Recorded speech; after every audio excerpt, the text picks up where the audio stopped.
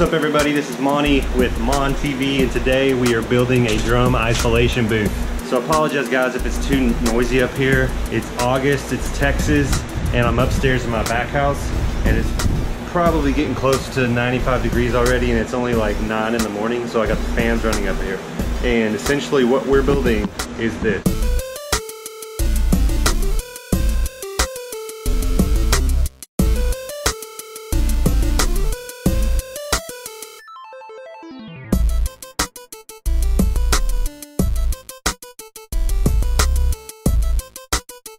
So as of the making of this video, I've already built the isolation booth. So, unfortunately, how I'm gonna show you how to build this thing is by taking it apart. So what you can see is, to save some money, we used mattresses to line the whole back wall. So we only created 1, 2, 3, 4, 5, 6, 7 panels to enclose the entire drum cage. One being a door, which I've actually already removed. But the door is sheetrock, just typical, probably what, ½ inch sheetrock, something like that. It's a frame, and then we wrapped it with some material, and I'll show you. Every panel has this, a very sound absorbing foam. This isn't something you buy at Home Depot. This is very special stuff. Actually, I'll probably make a description on the bottom after the fact what exactly this material is. That's really good for absorbing sound. So with no further ado, let's get started. So the next thing we're going to do is add the sheetrock.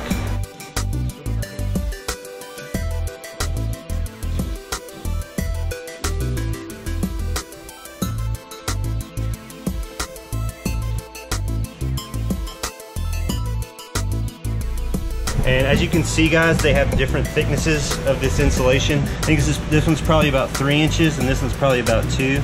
So depending upon where you're gonna apply it, make your decision.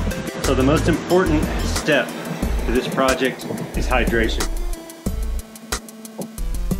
Make sure you stay hydrated. And as I continue to melt, next thing we do is begin to take off the roof.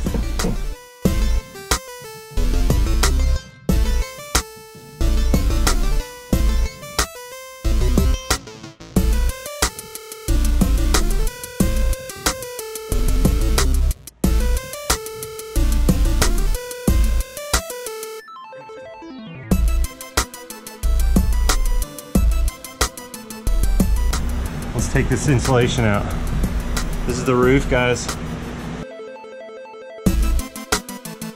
This insulation is held together with some fabric underneath. It's kind of like a burlap something. I thought it was cool looking. Okay, you can see where these two wall panels come together.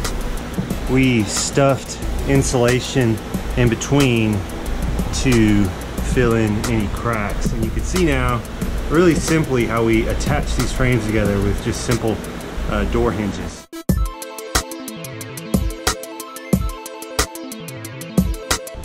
Okay, at this point all the insulation has been removed from the roof, and you can kind of see what we're doing here. We have this burlap material that we're stapling down to the tops of the wall panels, and we built up this 2x4 frame for the insulation, the roof insulation to sit into, and this is attached,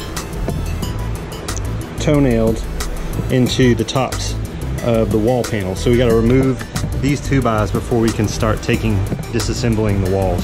So let's do that next.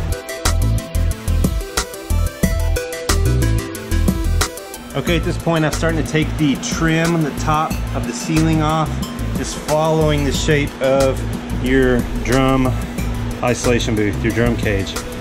Yours may be a little bit different shape than mine, but just take your 2x, sit them on end, and toenail them to the tops of the wall panel. So I'm going around taking all those guys off, then I'll be able to take the center beams off, and then we'll be just left with the walls. Whew. So I'm sweating like crazy, but we're getting down to the core of the project, which are the panels, the individual panels. Excuse me. I think there's insulation here, dust or something I'm breathing. Probably not good for me, but all the panels are put into position and screwed down to the floor. And so these screws right here, 1, 2, 3.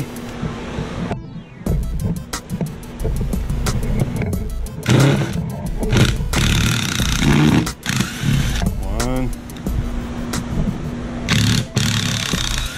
2, 3. Hold the panel in place. So now, once we basically get the rafters disconnected from the tops of the panels, we can start to manipulate, move the panels, get them out of the way, unscrewed via the door hinges. So let's do that now.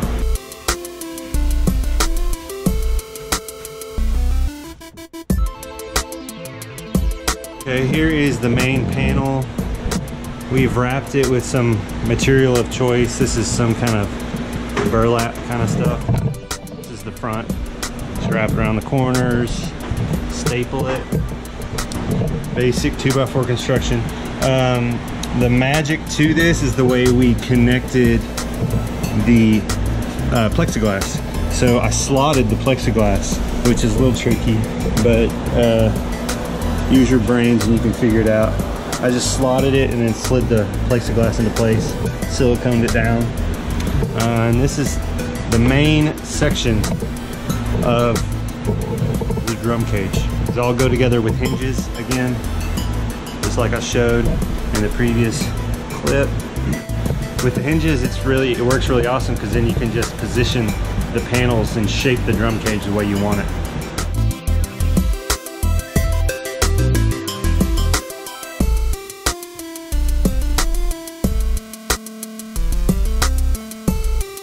So once we have all the panels, the roof removed, all we're left with is the deck, which is just a couple plies of plywood, some trim, and then sandwiched underneath it is more of that insulation.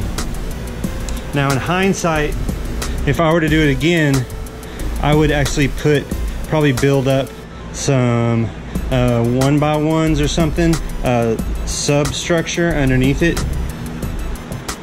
But for this project, all I did was lay the insulation right on the floor, lay the plywood right on top of it, and tack the trim on.